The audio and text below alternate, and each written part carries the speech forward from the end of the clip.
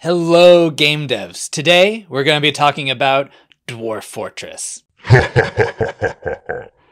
This is an amazing game, and it has been in development since 2002. And it's one of those projects that I admire not because of just the cool concept, but because of the lifelong dedication and the iterative development that the brothers Tarn and Zach Adams have been working with as the owners of Bay 12 Games. So chip the glasses and crack the plates. It's Dwarf Fortress time.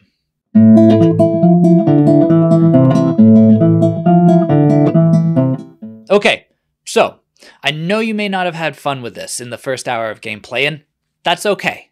I get it. It's not a learning curve, it's more of a learning cliff, and you fell right off. And it certainly takes a certain amount of tenacity to get going in this game. But once you do, you realize what an amazing piece of work it is. So if you haven't been able to figure out how to do this game, be sure to watch some of the tutorial videos that I've linked down below. I'm also not the only one who finds this game fascinating. Several academic papers have been written about Dwarf Fortress, including studies on AI, computer game landscapes, computer game pedagogy. And it's reportedly helped inspire Minecraft along with games like Infiniminer. The game takes players on an adventure through a series of biomes above and below ground, filled with ancient ruins, minerals, monsters, and more. And you take your courageous band of dwarves into the wilderness and create a forest, raise livestock, grow crops, and defend it against numerous threats. Some external and some logistical. You can see the connections to Minecraft already, probably. And if you're a fan of these kind of games, you can probably see how games like RimWorld, which is developed by Ludian Studios, a lone wolf developer named Tynan Sylvester, but that's a game for another review. When we talk about the story and the narrative in this game, and about sandbox games in general, I remember there was an EA developer who was giving a talk on The Sims, and at one point that he tried to get across is that the narratives of these kind of games aren't developer-driven. It's not like a storyline with scripts and cutscenes, so much as it's a game that provides users with opportunities to tell their own stories and discover stories based on random events. And I can tell you a bunch, and I'm sure anyone who plays Dwarf Fortress can as well. Usually when you're developing a game like this, there's an imperceivable critical mass of game mechanics that you need to implement before those narratives begin to emerge, though. So if you're working on something like this, never fear if it's not happening yet. There are 3 modes in Dwarf Fortress. There's Dwarf Fortress mode, in which you're controlling a colony of dwarves, Adventurer mode, where you play as one character, and Legends mode, which has some more civilization-type gameplay that we're not going to get into. But what they all feature is a robust, procedurally generated engine. So everything about this world is procedurally generated.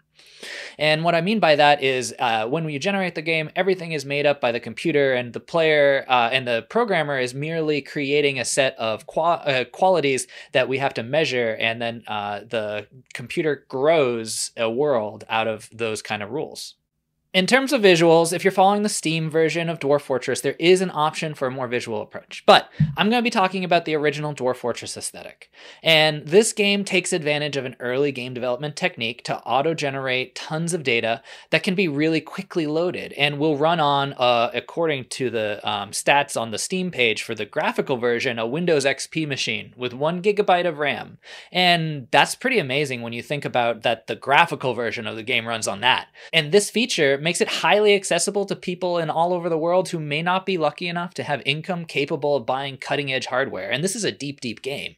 Whether that's another country or right here in the US, I bet you knew at least one computer in your high school running Windows XP on it, right? Well, While we're on accessibility of technology, check out charities like Free Geek in Chicago that helps build functional computers for those who need them. This is a charity my husband has had personal experience working with, and places like that and the original Free Geek Portland, those are sorely needed, especially now, so links down below.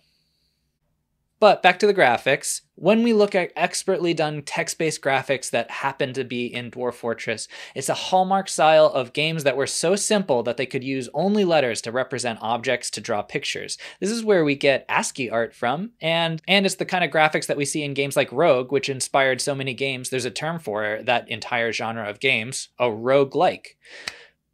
The art is amazing because it is so simple, but it also takes advantage of color and a lot of things that modern text engines can give you, and it kind of elevates an old style to something very traditional, but also their own flavor. When you look at Dwarf Fortress maps, you're definitely going to think, oh, that's a Dwarf Fortress map. This game taps into our lizard brain in multiple levels. From creating a shelter, surviving, and developing an ecosystem of dwarves to do your bidding, it's a pretty universal emotion to want to do these kind of tasks. Whether it's someone that tends their garden and enjoys the progress of it takes over the summer, or watching their dwarves build a base that will eventually be torn down by the ravages of monster, or winter in this metaphor. And Dwarf Fortress tapped into that very early on. It's been free for nearly 20 years, so not only is there a level of mechanical enjoyment with the game, there's also a romantic air about the game. And, you join a community of players who are all looking up to these pair of brothers who, out of the expression of their own artistic merit, created a game meant only to entertain and to enjoy. And what can we learn from this game beyond the influence that it has had on the world and other games like it? The thing to witness here is the importance of the relationship between the developer and the player. This game has been considered brutally hard, but there's a reason this game's got to be assigned, right? If I just wanted to make you throw yourself against a wall, I just assigned you Battletoads or something like that. No. This relationship and how they're currently trying to navigate a paid Steam version is an amazing thing to watch. And they've been very careful throughout the years to maintain this relationship and make it a good one. And there's another special relationship here, that between Tarn and Zach. Much like other famous pairs of siblings, such as the Vlogbrothers, Hank and John Green, this game comes from a good relationship. And there's something story-like about that as well. This game is an amazing product, and we can learn so much from it. Go check out the Steam version of the game, which is a monetized graphical version, but it doesn't affect the free version of the game. Unbelievable. Let me know what you think of Dwarf Fortress. Any great stories of a spectacular failure? Let me know, and I'll see you in class.